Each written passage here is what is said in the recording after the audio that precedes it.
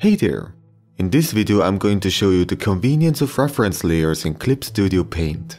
Really, I recommend everyone who uses the software to get accustomed to that neat feature. It makes certain workflows much easier. Alright, so first of all, here's how you set your layers as reference layers. Select the layer you want and click that little lighthouse icon in the menu above the layers. At least I think it's supposed to be a lighthouse, not quite sure. Alternatively, you can right-click on the layer, go to Layer Settings and select Set as Reference Layer. You can also select more than just one layer as reference layer. Just hold Ctrl and left-click on the specific layers you want. Or hold Shift and select all the layers between the one you selected and the one you clicked on. Not just normal layers can be set as reference layers, but any kind of layer, except for correction layers. So that includes vector layers, 3D layers and even entire folders. Okay, so now on to the more interesting part. Let's actually make use of those reference layers. One of the most common and convenient uses for them is to fill out line art. You can use Clip Studio Paint's fill tools to do this very quickly and easily. Usually you set the line art layer as reference layer, select the layer you want to fill in with paint, which is below the line art layer, and make sure that in the fill tool settings, Refer Multiple is set to reference layer. This will tell the program to look at the reference layer when using the tool, even though you don't have it selected right now. You can also exclude the editing layer, which is the layer you have selected, and there are other exclusion options too. This way you can truly make sure that only the reference layer is referred to and no other layer. After that, just fill out everything. Super easy. Also, not just a regular fill tool can make use of reference layers, but all of them. They all have the same Refer Multiple options. By the way, if you want to know more about the other options like area scaling, tolerance, close gap, anti-aliasing and so on, then check out my other video about filling in line art where I explain all of them in detail. I made sure to make it as thorough as possible. So even though reference layers are mostly used for making it easier to fill in lines, it can of course be useful for other kinds of purposes. For example, I have this 3D model here and set it as reference layer. The outlines of the model are turned off. I put a normal layer above it, choose the regular fill tool and click right into the shadowy part of it. And as a result, I immediately get a neat looking solid shape. The tolerance value determines how much gets filled in. Reference layers can be useful in many different ways, as you can see. Next up, the Auto Select, another convenient tool, which also has the option to refer to reference layers. Let me show you a way how that could come in handy. So I have this other drawing here, just the lines drawn on a vector layer. But this time I want to use brushes instead of the fill tools to fill out everything. Of course, we're going to paint on a separate layer again. Now, if you have the Refer Multiple option turned off, it only looks at the layer you currently have selected. This means you would always have to click on the line layer, make your selection, and then go back to your color layer. That would be a bit annoying. And if you had Refer Multiple turned on, but set to all layers, then it would only work if you don't have too much else going on your canvas. Maybe you already have a background or some textures, or you did the shading at first. That would mean that it would also look at those pixels, unless you have specifically excluded them or turned those layers off. Well, it's much easier to simply set your line art layer as reference layer, and then you wouldn't have to worry about any of that. Whatever other layers you have above or below, it doesn't matter. I make my selections and paint away, and I always nicely stay within the lines. Since those lines are actually vector lines, I can turn on Fill Up to Vector Path, and then the texture of the lines doesn't matter anymore. This makes this whole process even easier. Also, if you want to add more areas to select at the same time, hold Shift and the cursor gets a little plus. When you click into another area, it will also select it. Or when the areas are adjacent to each other, just hold left click and drag the cursor across the areas you want. Alternatively, you can also remove areas the same way by holding the Alt key. This isn't the only way to make sure your brushes don't paint over the line art though. Every brush has an option called Do Not Cross Lines of Reference Layer. If it's not right here in the tool properties, then you can find it in the Subtool Detail menu by clicking the little wrench in the lower right corner. Go to Anti-Overflow and there you can find it. If you want it to show up in your tool properties, click the box to the left to make this eye appear. The basic function is pretty straightforward. If you have it activated, then the paint of your brush simply stops when it encounters some pixels on the reference layer. You can fine-tune it with these other settings right below. Again, if you want to learn more about these, please watch my other tutorial video about filling in lines. So it's pretty straightforward. Just set the line layer as reference layer and paint away on your color layer. Now there are some specifics to this feature that you need to consider. First of all, the center of the brush needs to be inside the area that you want to paint in. If that center dot goes over the lines, then the paint will switch sides. Also, if you encounter a line that abruptly stops, you need to be careful. If the brush size goes over the end of the line, then the paint will flow around it. Keep in mind that it is not the maximum brush size that matters, like the circle around the cursor indicates. It is the active brush size. So if you have a brush with pressure sensitivity, the paint will only overflow if the current brush size hits the end of the line. Look closely. The circle has long gone over the line, but only when the paint actually reaches the end, it overflows.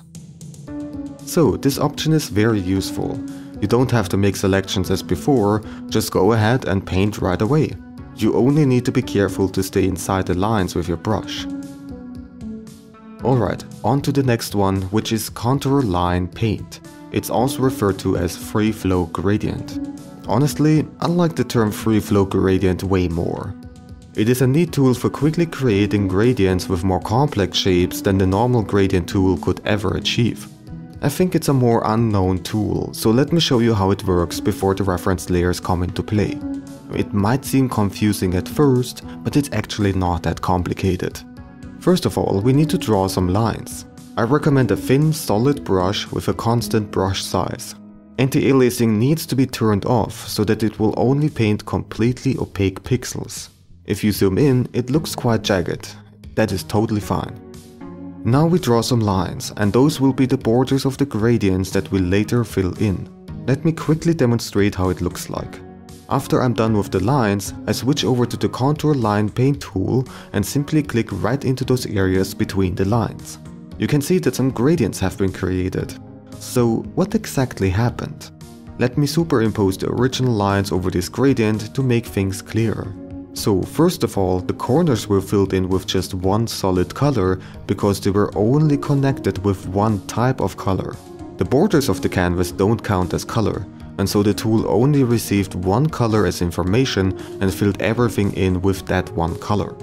However, more interestingly, it created those gradients in between.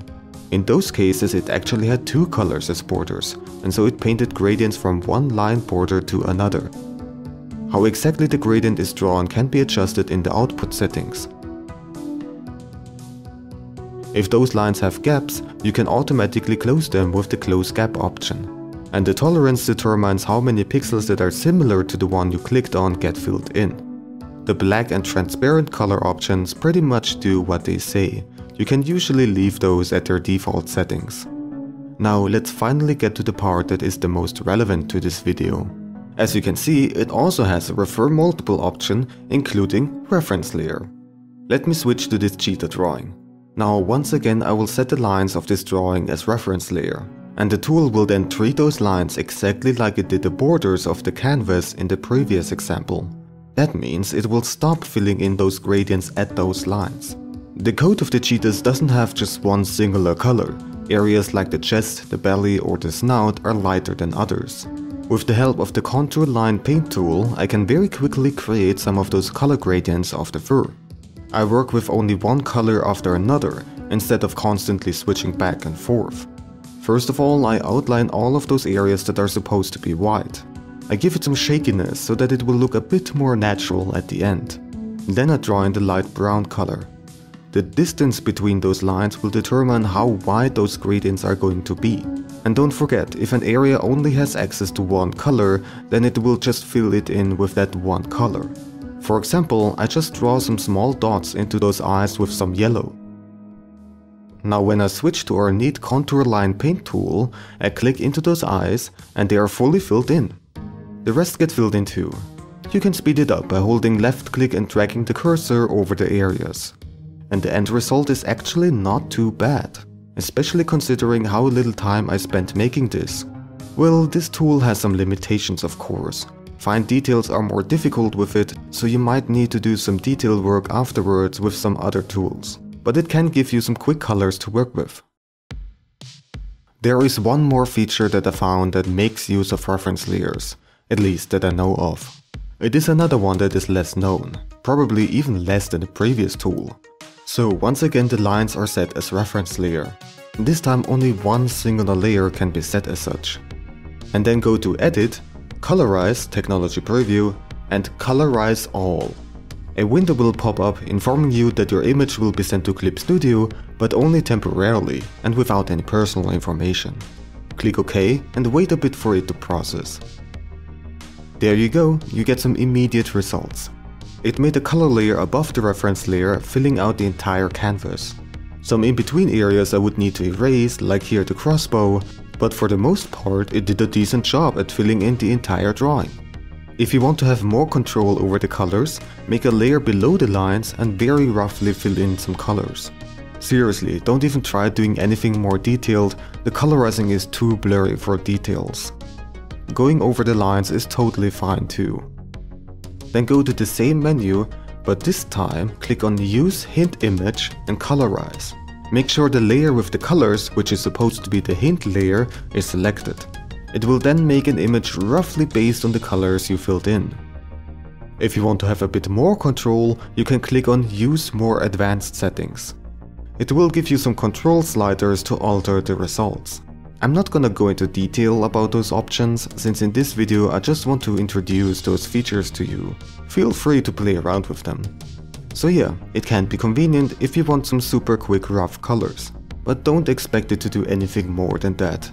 Colorizing algorithms are still very limited. It's a neat gimmick, and maybe they will develop it further in the future. But honestly, I'm kind of glad that AIs haven't fully replaced us artists. Yet. So, reference layers have a pretty wide range of uses. I'm very glad that they are a feature in this app. They saved me a good amount of time.